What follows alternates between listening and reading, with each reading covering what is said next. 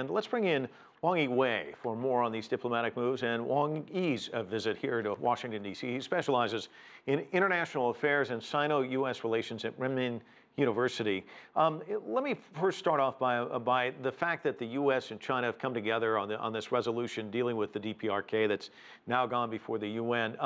Give me your thoughts on that. Well, I think this is a signal that is sent to the world that China and the United States have lots of cooperation space over the hotspots and other challenges. China, I think, and with the United States, really against the nuclear test of North Korea. But at the same time, United States also should respect the Chinese national security consideration that destroy the THAAD missile defense system in South Korea. Is undermining Chinese national security. Actually, it's not work so much for the South Korea because South Korea and North Korea is so close. At the same time, the sanctions towards DPRK also should take a Chinese consideration that the nuclear test is so close to Chinese territory.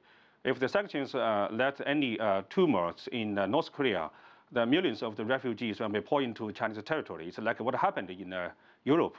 This, I think, maybe this time, United States respects Chinese concerns, so they reach the final UN Nations resolution.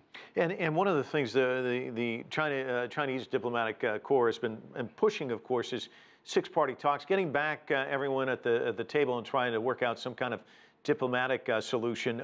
Talk to me about the importance of that. Well, firstly, I think China and the United States and other six parties reached the consensus and not recognize North Korea as a nuclear state. This nuclear test cannot be accepted, and also need more United Nations sanctions.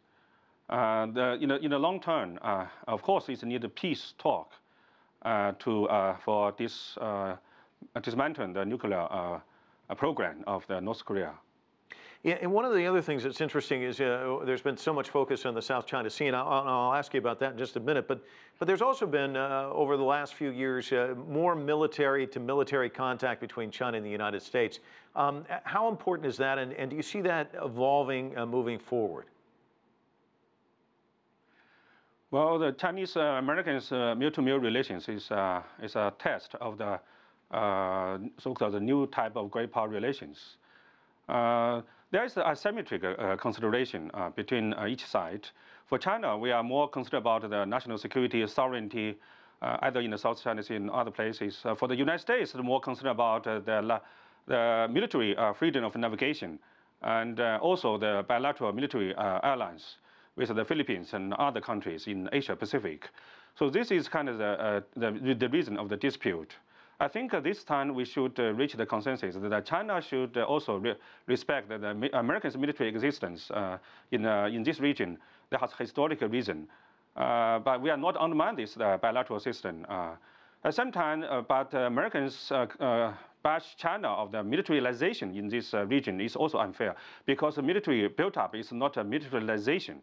The Americans is more use of the militarization in the Chinese world to undermine Chinese national security. This, I think, is something we need to talk about. All right, Wang Yiwei joining us from Beijing with his thoughts.